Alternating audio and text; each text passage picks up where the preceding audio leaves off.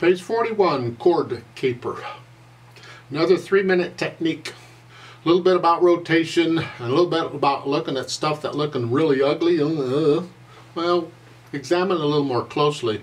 If you break it up into its bits and pieces, then you find out maybe it's not so ugly. I look it over, I see it's a page long. Treble and bass clef, 1 flat in the key signature. We're still in the key of F major, so do the scale for F major and go ahead and do the scale for D minor also, because it has 1 flat in its key signature. 4/4 time, and we got all these chords going on, broken chords. Take the right hand. For instance, if you take all the notes in the first measure, it's simply an F chord, a 1 chord. In the next measure, it's a 4 chord, 1 chord. You go down to measure 9, it's here, it's a 5 chord. We're not using the 7, but we could, or not. And then measure 10, it's the 4 chord again, you come up. And then at the end, it's F sus 4. What?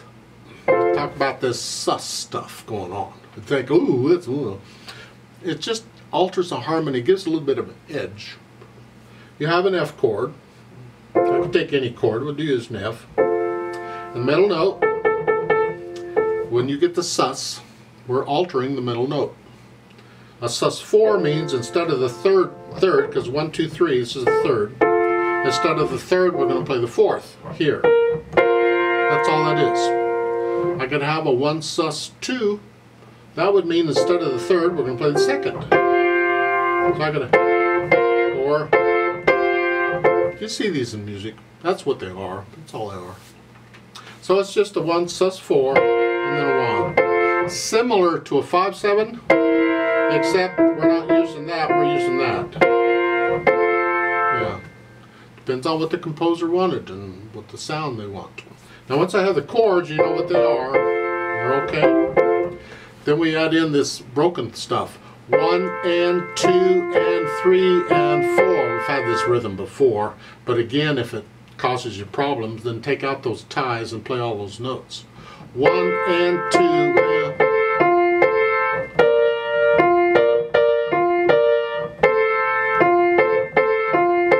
1 and 2 and once you have an idea of that, put the tie in. Just hang on to it instead of playing it again.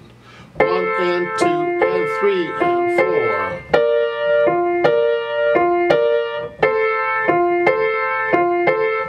The question comes up, well, why are they using 2 eighth notes tied together? Why don't you just use a quarter note? It's the same thing. And the answer is, it makes it a little easier in this particular study, what we're doing, to see the rhythm if we break it up and you see each eighth note. Otherwise, you bet, you could use a quarter note in there. There's nothing wrong with that. Then the left hand isn't doing much. Here you go. Oh, you're down here. Measure 4, you're 1 and 2. It's the same rhythm, and that's just an F chord.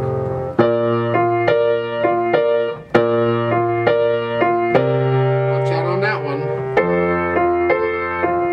When you're going from measure to measure and using the same notes from here to here, that's okay, we can get away with it. Another way of doing it would be to use 2/4. Instead of 5/3, I can use 2/4. Here. Then I'm ready. And then going on, you use 2/4 on the first one, or it's easier in my opinion if you just use 2/4 to begin with. For the F chord throughout, use 2/4, and then you can go here. You can do that. And if I were actually running across this sort of thing in music, that's how I would finger it. It'd be 2/4.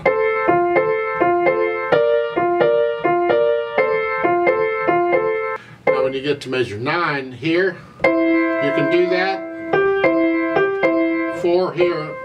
It's 5 is a little easier, but I need 4 on the last one because in measure 10 I got a little finger again. And the thumb is covering both. And then the last measure I can come down like that.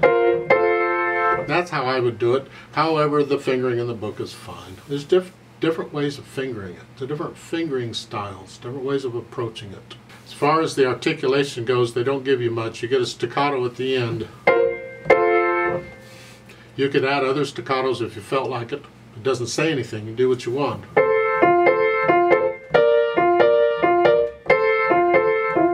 I could do that, or I could do that. I could do staccatos there. It's my imagination. It's whatever. It's interpreting the music. These, I suggest you connect these whole notes however you want to do it.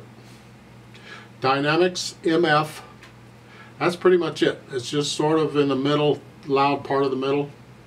That's going to be the right hand, the chords. Keep this soft,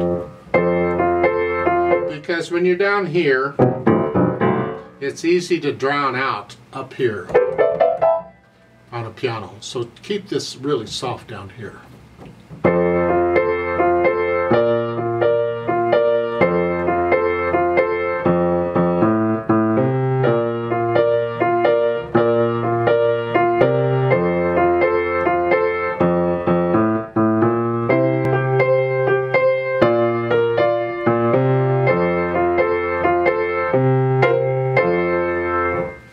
Different ways of playing it. Remember the natural accents.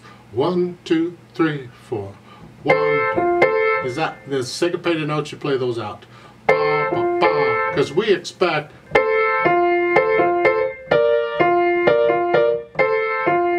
That's 1, 2, 3. But we're playing that other note quicker. Ba, ba, ba. So you accent it. So it's ba.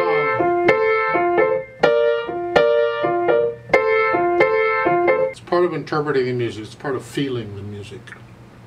Speed wise, it's in the middle somewhere, whatever. Not fast, not slow, just somewhere. Let's play this together very slowly and check the notes and the rhythms. I'll give us 4 counts.